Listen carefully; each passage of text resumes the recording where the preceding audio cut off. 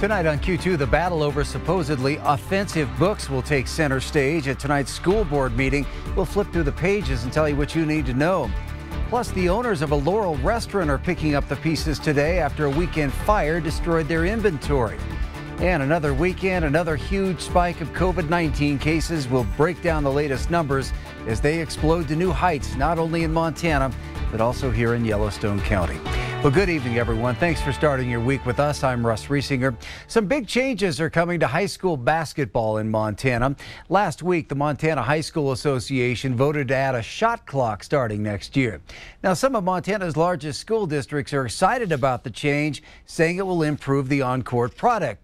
But as MTN's Casey Conlon tells us in tonight's Two Americas report, it'll be a big burden for some of the state's smallest schools. Shouts of excitement rang out across Montana when the MHSA announced a shot clock is officially coming to high school basketball starting next season. But the mood in Class C towns like this one here in Broadview, not nearly as jubilant. In fact, much more concern about the cost this mandatory measure will incur. Now we add another job. I'm never going to find them. I don't know what I'm going to do. Broadview Athletic Director Kim Sorkness-DeCock is already worried about having to find another basketball-savvy volunteer for next season's games.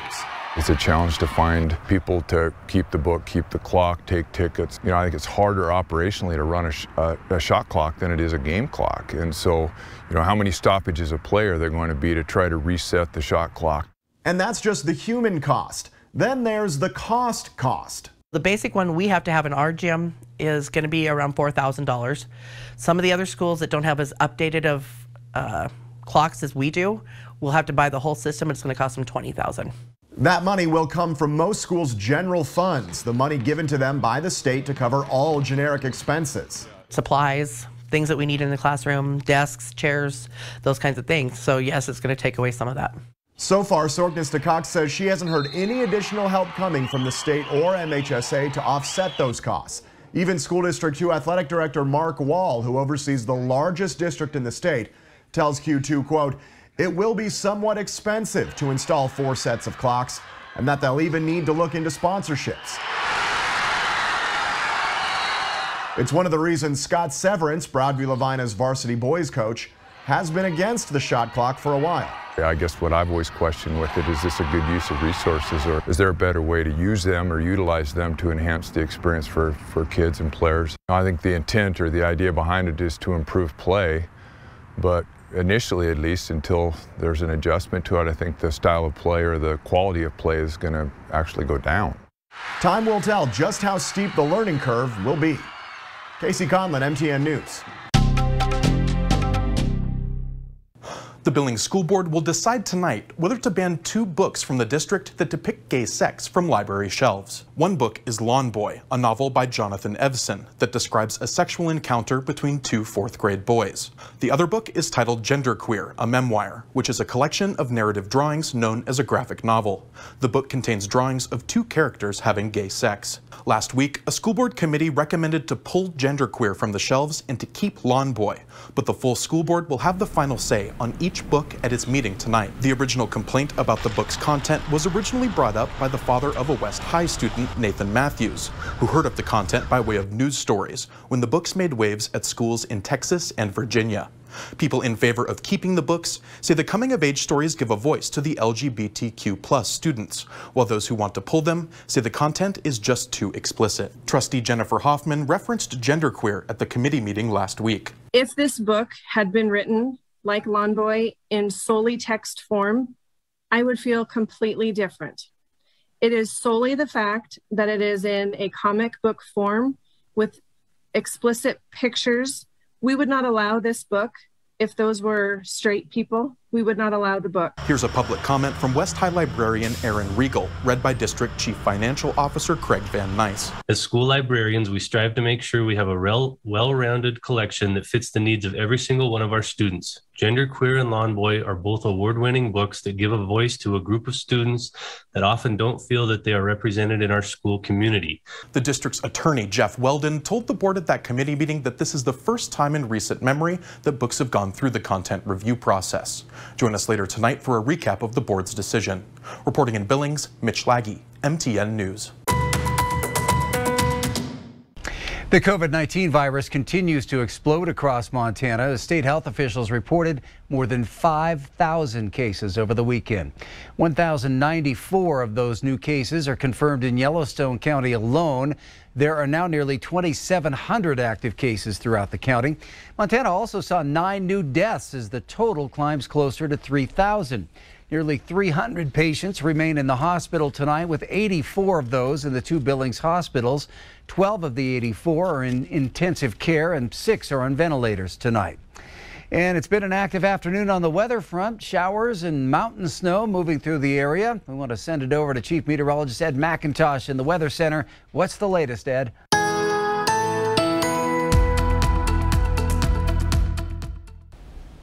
Russ, the blue shaded areas show where we have the biggest concerns for travel problems, anywhere from snow that's going to accumulate to some slick conditions. For our area, we're going to be looking mainly down into the Bighorn Mountains, I-90 heading south. You can see how the snow showers have started to ease up here a bit in the short term. But as we look into the Red Lodge foothills, especially as we start looking into those north-facing slopes, we continue to see some additional snowfall there. Here was the scene earlier in the day from around Red Lodge Mountain, where they're reporting up to a couple of inches of snow. That was as of about an hour ago. Well, additional snowfall will likely fall into the evening hours. Got about an inch into town. Closer look at the forecast coming up.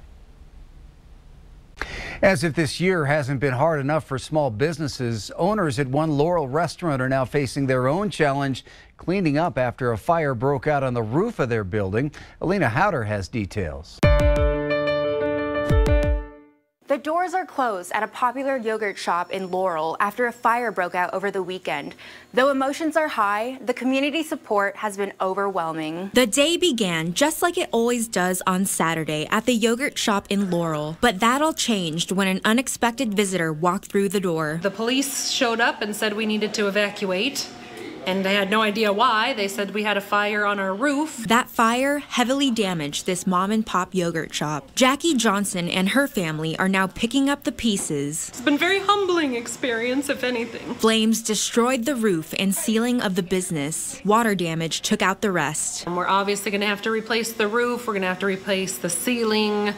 The floor is all water damage, smoke damage, all of our product, our food. Jackie still isn't sure how the fire started, but believes it began upstairs or on the roof. Everything from the cups to utensils will have to be replaced. But that's not what worries Jackie the most. All of our employees are out of work.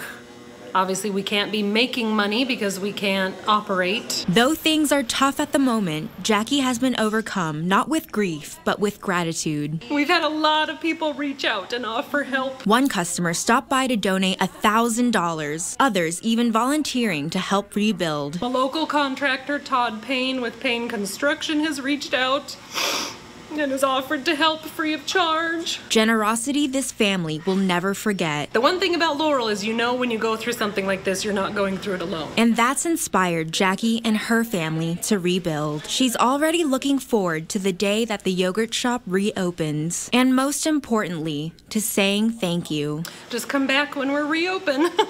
In Laurel, tears. Alina Howder, MTN News. When testimony continued Monday to determine whether Lloyd Barris was guilty but mentally ill in the 2017 death of Deputy Mason Moore, prosecutors brought in an expert to argue he did have the capacity to understand the criminality of what he did.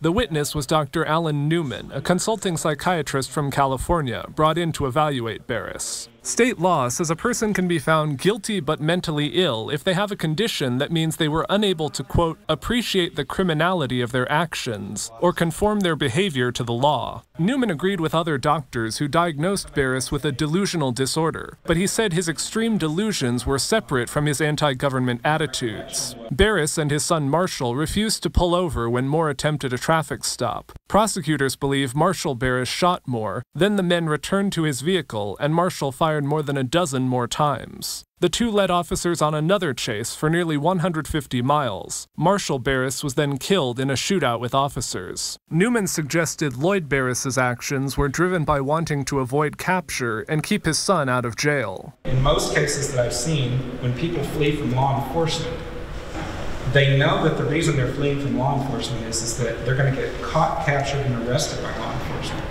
Newman also said Barris later surrendered to police when he could have continued resisting, and he appeared cooperative with officials in the days after, so he showed he could conform in some cases.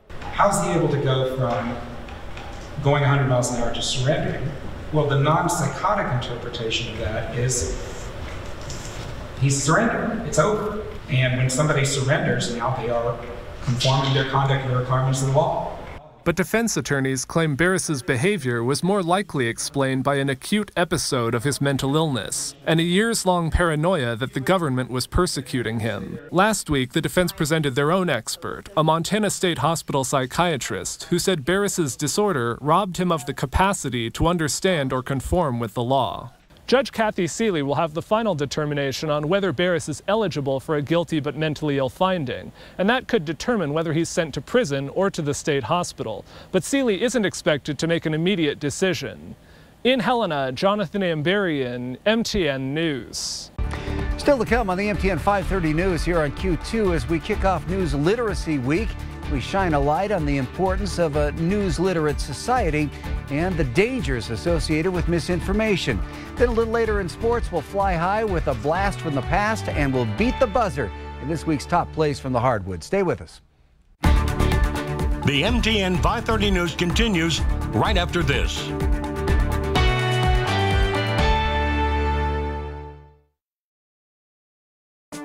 From Montana's news leader, you're watching the MTN 530 News. Research suggests we gravitate toward information that reinforces our worldview. But it's important to recognize that sometimes can make us susceptible to misinformation. This week, our parent company, EW Scripps, has once again teamed up with the News Literacy Project to shine a light on better information consumption and sharing. Last year, the average American adult spent about 11 hours a day consuming media on their computers, television, or mobile device. That's a 20% increase from just a decade earlier. We think news literacy is an essential skill in today's fraught information environment. It's really a life skill. Alan Miller is the founder and CEO of the News Literacy Project. He started the nonprofit in 2008 to address concerns about the tsunami of sources of information that vary in credibility and accountability. News literacy is the ability to evaluate all news and information and to discern credible information, to be able to sort fact from fiction. A fact is defined as something known to be true. Opinion is a belief or judgment that rests on grounds insufficient to produce complete certainty. The main difference is that facts can be proven, whereas opinions cannot. A 2018 Pew Research study found that when presented with 5 factual and 5 statements of opinion, only 26% of adults were able to correctly recognize all 5 statements of fact. Just 35% were able to identify the statements that were opinions correctly. We've got a perfect storm now that has created a situation where misinformation is an existential threat to the health of our democracy. Miller says 1 in 5 newspapers have gone out of business in the last 15 years, while at the same time there's been an explosion of other sources of information. Particularly online and through social media platforms that do not seek to inform in a fact-based, contextual, accountable way, but rather seek to persuade or exploit or misinform. And he says therein lies the importance of news literacy. I'm Usher Qureshi reporting. As part of National News Literacy Week, MTN invites you to a Facebook Live event, Stopping the Flood of Misinformation. From the economy to politics to COVID-19, it can be difficult separating fact from fiction. How can you verify sources? What can you believe on social media? I hope you'll join me and our panel of experts as we help tackle those questions and more this Thursday at 6:30 on the Q2 Facebook page or with the KTVQ streaming app for Roku and other devices.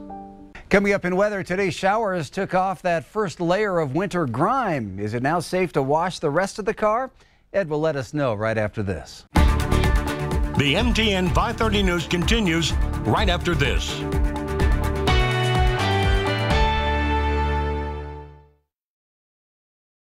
Storm Tracker weather starts now with meteorologist Ed McIntosh.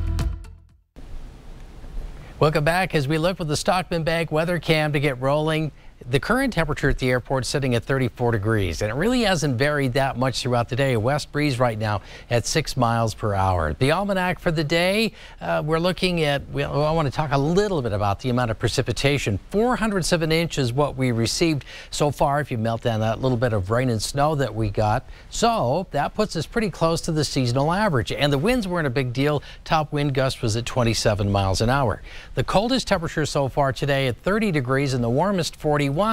It's a little bit deceiving because if we take a look and see how that kind of settled in throughout the day, we were hitting that 41 right about midnight. That 42 was taken just before midnight. Temperatures dropped off quickly, so by 6 in the morning we had the coldest reading of the day, and then it's been hanging right around that freezing mark. So the precipitation that we have been receiving around the Billings area has been sort of a mix of rain and snow. We got some pretty good sized flakes out of it for a while as well. The chance of showers will persist into this evening. Most of this is going to stay into the mountains and foothills. We talked about at the top of the newscast. We see it down into the Bighorns and then also into the Beartooths as well.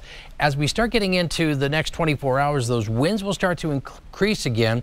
Livingston, Nye, up towards Harleton, Big Timber, you'll see at least wind gusts maybe 50 miles an hour, perhaps 60 closer to the mountains, and some generally pretty dry weather to go along with it once we get through this round of showers. Now, we still have some travel concerns. We're going to be watching those mountain foothills, especially around Red Lodge, and somewhat down into the Bighorns tonight as well, where you can see some additional accumulations. A contrast in temperatures, we've got mainly the 20s and 30s anywhere from Billings all the way over to the western portion of the state, starting to see a bit of clearing up in northwest Montana. But check out the chillier air once we get from around Glendive, Sydney up towards Glasgow, Williston, North Dakota already below zero at -1. We'll see those temperatures continue to drop a bit more through the overnight hours. So here's how it looks through this evening. The blue shaded areas show where those snow showers continue to impact especially the north facing slopes of the mountains. That'll be true even into tomorrow morning. Perhaps southern Bighorn County, you're going to feel